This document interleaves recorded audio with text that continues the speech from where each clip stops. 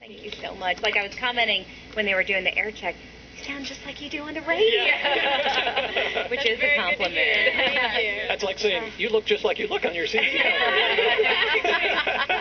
I didn't say that. When you're riding along in the car, you're listening at home, you're listening to the radio, and all of a sudden you hear one of your songs come on the radio. How does that feel? What goes through your mind? It's always weird. I mean, it's always one of those moments you're like, okay, God, what you're doing is so much bigger than us. Because, I mean, we're just three normal girls from a little town outside Chicago, and there's no way we should be on that radio station. But it's like God has bigger plans.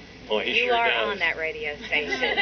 He is using you in a wonderful way. Will y'all stick around a little bit longer? Do you have a little bit? Yeah, we want you to help us out with Stars Born coming up in just a little bit. We're Wendy and Ken at 93.7 WDJC.